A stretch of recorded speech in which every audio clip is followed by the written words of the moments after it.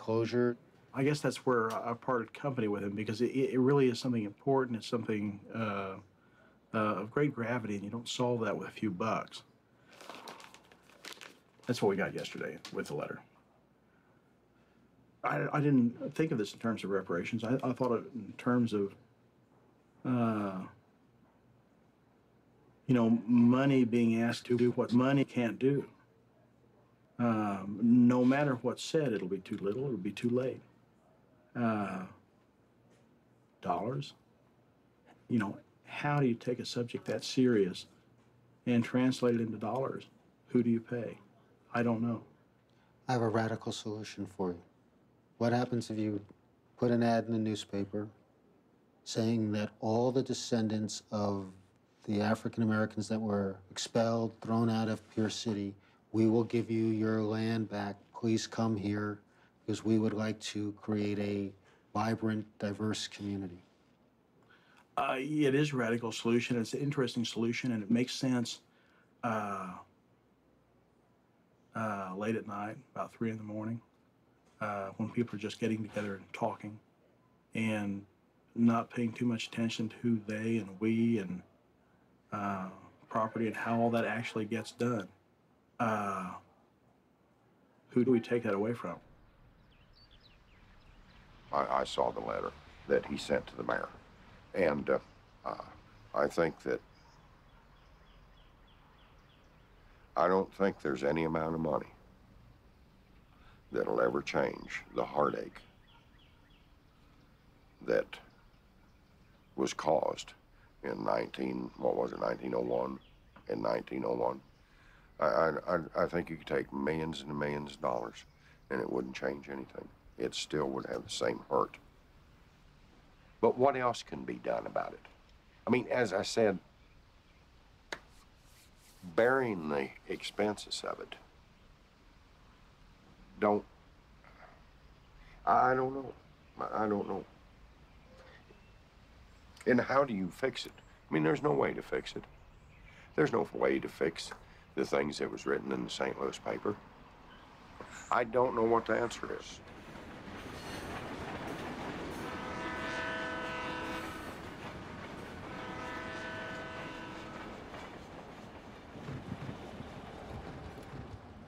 One of the things that's really important is for Black people to be able to have a way, an arena in which they can articulate what reparation would mean to them, even if it's only a fantasy that cannot be actualized. I think on the white end, whenever you feel either personal guilt or cultural guilt, reconciliation can't really happen unless you feel like you gave something that had meaning. You have to feel that you gave and that it actually gave the person something. Not that you imagine it erased everything, but that it really helped. The failure of Pierce City compels me to look for other solutions, for something else that might help. In the all-white town of Harrison, Arkansas, a group of citizens has created a task force to address their racial legacy.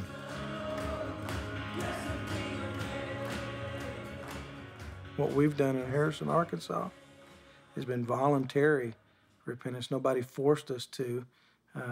And also the type of reconciliation we've tried to do has been meet people where their needs are, rather than just a blanket statement for those that who may have been involved or not involved. It's such a broad thing to do. Reparations, it's like, who do you punish? I mean, it is a lawsuit. It is, they call it awarding damages to people who were wronged or descendants of wrong.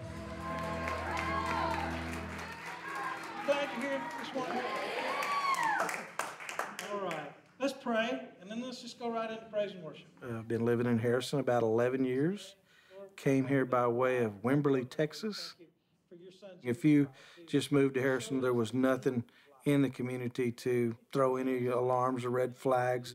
It was just a nice, quiet little town.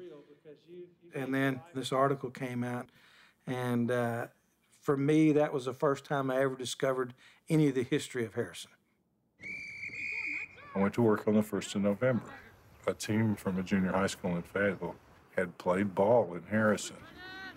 A parent who traveled with the team had been very distressed by the treatment he felt the kids had gotten.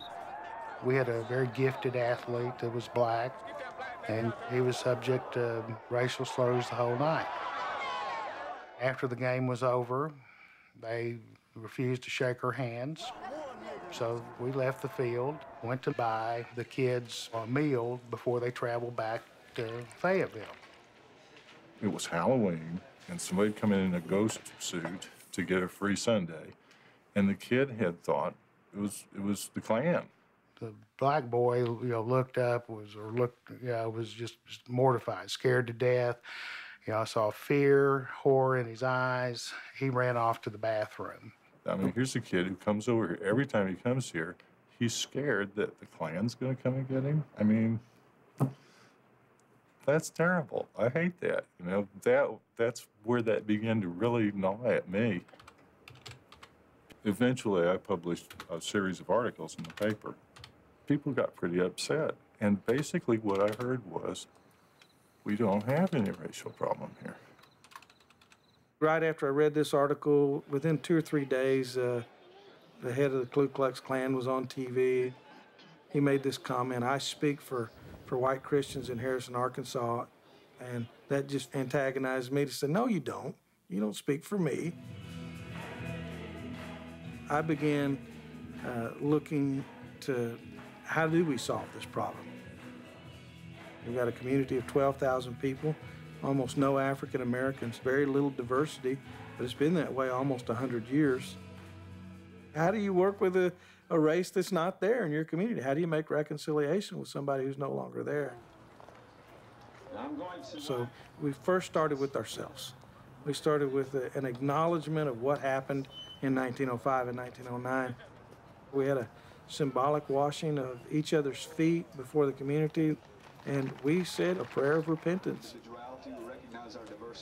So one of the things that we've done is an affirmation of wholeness, that from this point forward, we're not going to allow these things to happen again. Recently, we just gave away a couple of scholarships, and I thought that was fitting that as 100 years later, where blacks were driven out of town, now there's a scholarship given to minority students to aid them in their college and their education to come to Harrison. So it's quite a big reversal. We started out calling it the Aunt Vine Scholarship. Aunt Vine was the last black lady that stayed in Harrison. She didn't leave during the race riots, stayed with the family that she had been with for years. We wrote up her attributes and why we wanted to honor her, and it was a concrete example of what we wanted to connect with our past. Avon.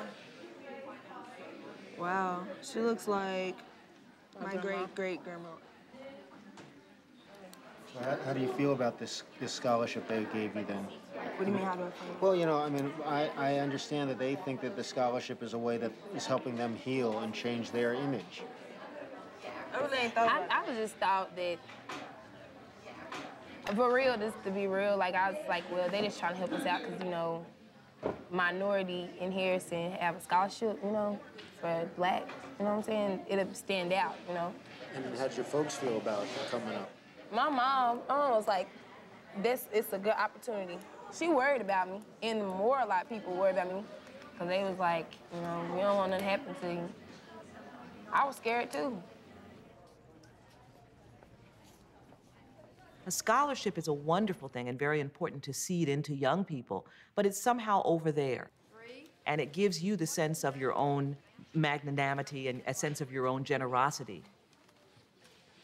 And that's important for people to recognize that reparations is not a one-shot deal. It's a long-term commitment to re-identifying, to reimagining what your community stands for. And so if you're not prepared to engage in that long-range project, then you may want to do a quick fix.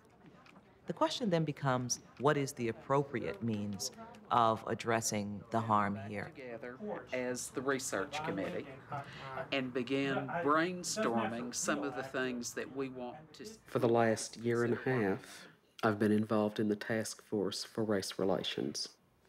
The reason that the task force was formed is that Harrison was a place where Black Americans did not feel free to come, didn't feel comfortable spending the night. So it would not be difficult at all for people who are outside of the area to say this was a place where racial cleansing took place. It is a place where the Klan lives today, and come to their own conclusions.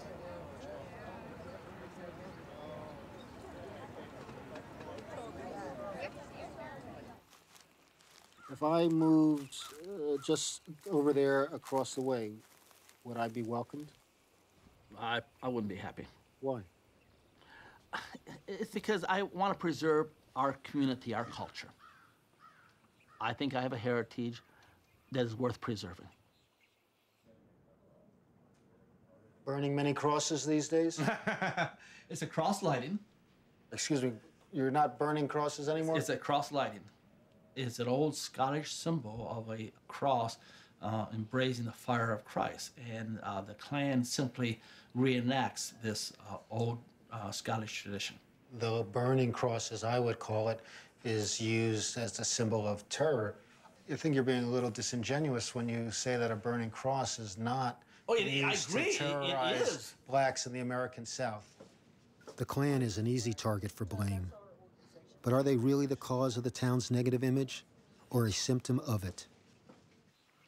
People in town that I've spoken to in some ways say that you're the reason why Harrison has a negative reputation, that everyone outside of Harrison has this terrible impression of it as a place that's racist. They're lying. Tell me what you think the image of Harrison Well, I mean, Harrison has doubled in population since I moved here. Harrison listed, according to the Chamber of Commerce website for Harrison, Harrison listed as one of the top 100 places, best places to live in the country. It's a good community. A lot of people are moving here because it does reflect what they are as a people. So in some sense, you feel comfortable that you're speaking for the majority of the people? I would say the majority of white people in Harrison would not want minorities moving here. People have come here because of what it is, not because of what they think it might be someday.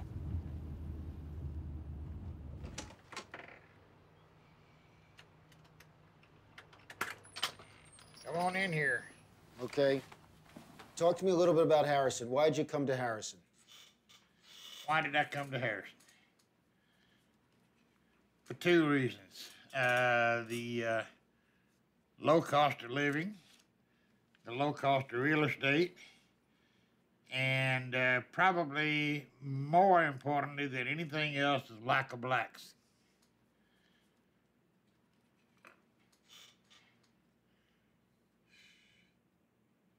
How'd you know that there were no blacks in Harrison? Because I'd been to Harrison many times visiting. I can give you probably 200 names of people who have retired here, and they tell me that the reason they chose to retire in Harrison was the exact same reason I did. And I mean, they are from all over the United States.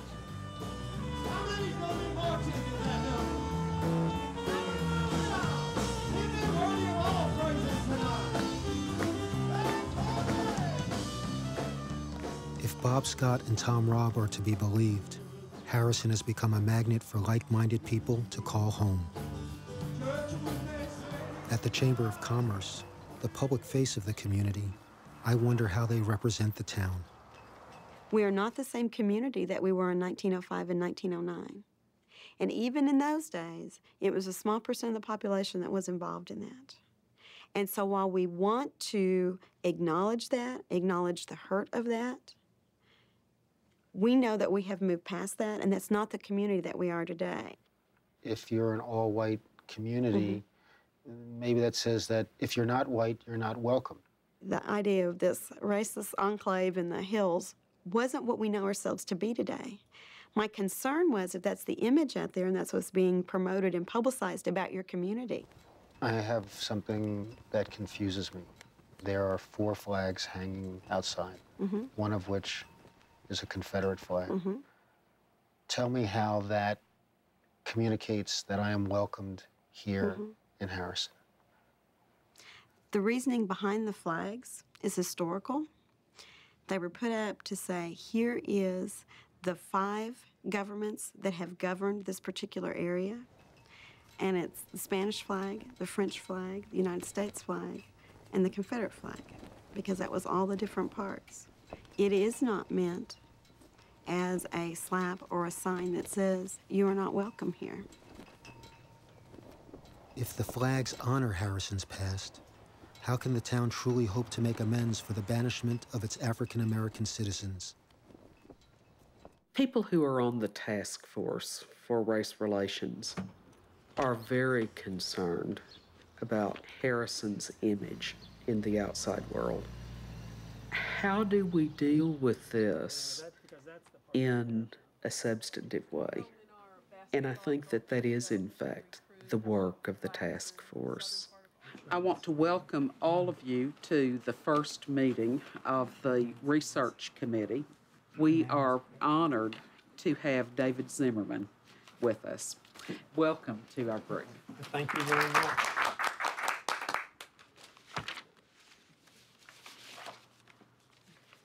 This is a map of Harrison, and marked in all the shaded lots are lots that at one time belonged to black people. Richard Fancher, Joseph Joslin, and George Harrison bought the AME Church. William and Fanny Stinnett, whose son was hanged in 1909, lived right there.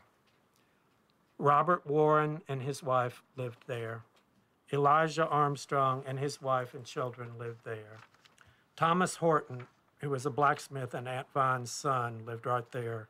Aunt Vine lived in a cabin behind the Wilson's house, which was on lots 15 and 17. To me, one of the ironic things about Harrison today is you can walk right to the place where Aunt Vine's house was, and it is in the middle of a public park.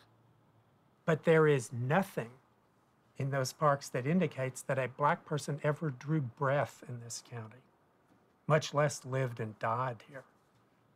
My idea is you put up a marker on the square that says something like 250 yards east of here was the center of the African-American community of Harrison, Arkansas, which was destroyed in 2 separate episodes of white mob violence in 1905 and 1909. I think we agree with that statement. But I think it's going to take much more, because I think we've done that.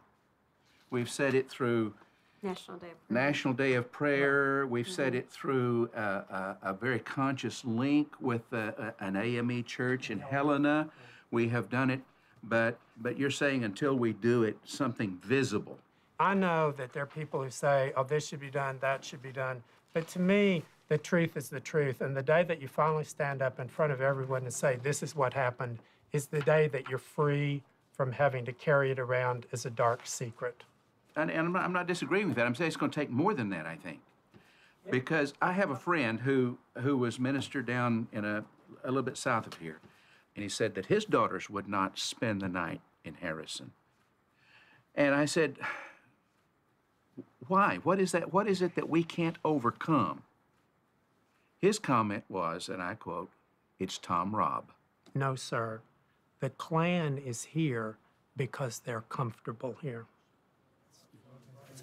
But I did locate the black... Permanent markers in the physical space. This is a critical part of reparations. That there has to be a way in which the communities themselves reflect the reality of what happened. You can go to communities all throughout the United States, and you'll see markers for various events that happened, but you'll almost never see a marker that reflects the history of racial violence. Despite the town's efforts, which seem sincere, I can't help thinking, is the scholarship or a monument really enough? 1889, but no name. And when did you say Aunt Vine was, When did she die? Yeah. 1914 or 1916. Listen. That's a small stone. An infant, maybe. Yeah, you an know. infant, given that size. Born in 1647. Wow. Jones, Jones, Jones. Well, it's a great mystery to me that there's no record of where, Ryan was under the circumstances that she was the last black to live in Harrison for any number of years. Aunt Vine, the last black person to live in Harrison, has a scholarship in her name, but no grave marker. This is the lingering legacy of the expulsion of black citizens. We remain invisible.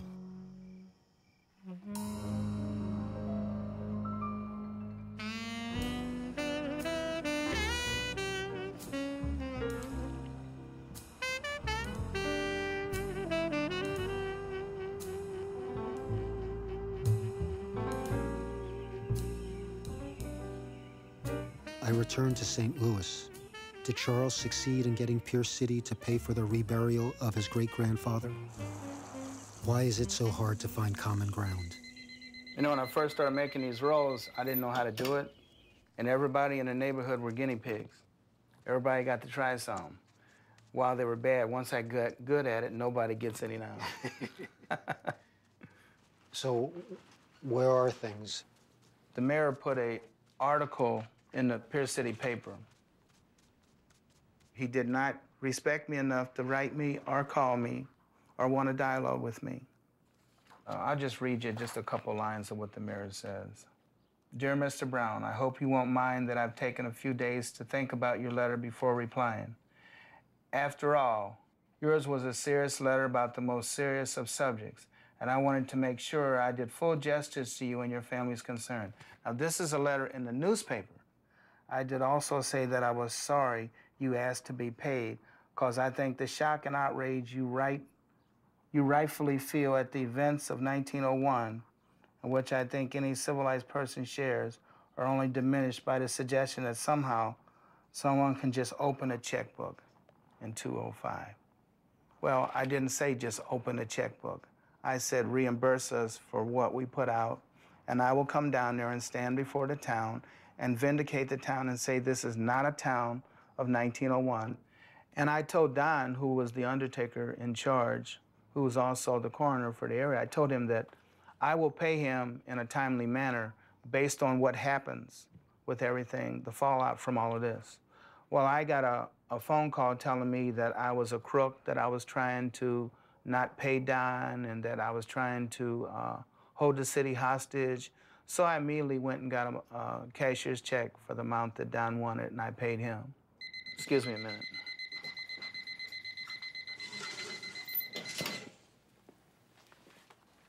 Help me understand why you didn't let anybody know that these were your intentions or desires to begin with, to have them at the very least reimburse you for your costs as a way to bring about healing. I didn't trust them.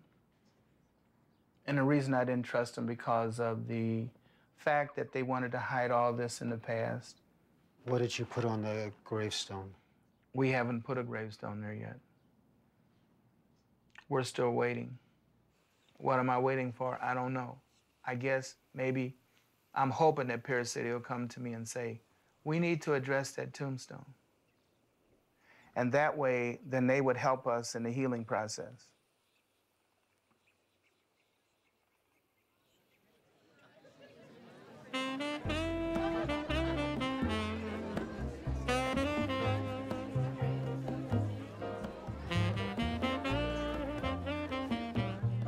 I leave Charles to attend the Strickland's family reunion. Perhaps they found a resolution to the loss of their stolen family land. Look at your grandmommy. Oh, Mom, that looks like me. He's the fifth generation. He's the fifth generation. Biden, would you like to hear this? Excuse me, Miss McCain. I want to tell you about a project that we were working on. Several of us got together, and we had done some research at the Forsyth County Courthouse on some of the property that involved our family. And we're not sure if it's fraud, but we just wanted to share it with you so that you would be aware of it, okay? we have researched the titles as far as we can go without legal assistance. Some of the family members feel that they want to pursue it further, and I had said that this would not be a decision made at the family reunion because it would be an emotional decision, and what does it mean if they find out that there's fraud? And if any money swaps hands, none of us will live to see it. My child will not be living to see it, and my child's children will probably not be living to see it. If we really follow this, it could have a definitive end of some wrongdoing, and some of the property was taken unjustly. And we can maybe be documented that that was true. It would be good for me to have just a definitive answer. Is it ready again? In the camera.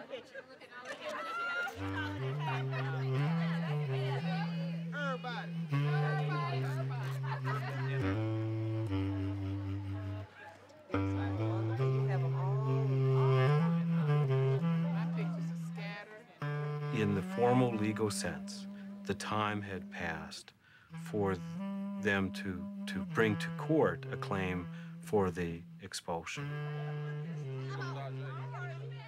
Our conclusion was that the litigation prospects were not good. But when those violations have happened on such a grand scale, you have to, if you're going to be fair about it, acknowledge that they only happened because it was allowed by the greater society. The issue goes well beyond a legal question. The time has run out for anybody to come forward and say, I have legal claim to this land. But it's a question of some things that the law doesn't address, which is what is right, what is just. And it's our sense of rightness, it's our sense of justice that I think comes into play here. That black-owned land was indeed appropriated by the whites. These black landowners were victimized, and they deserve the compensation.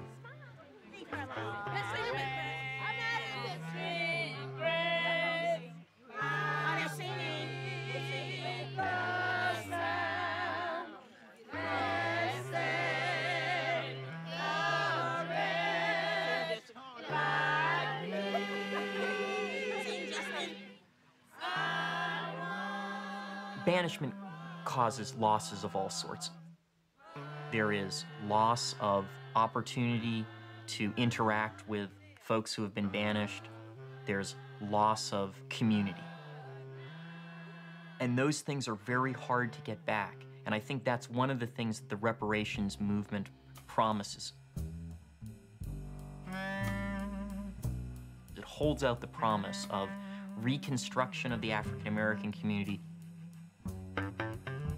reconstruction of the morality of the white community,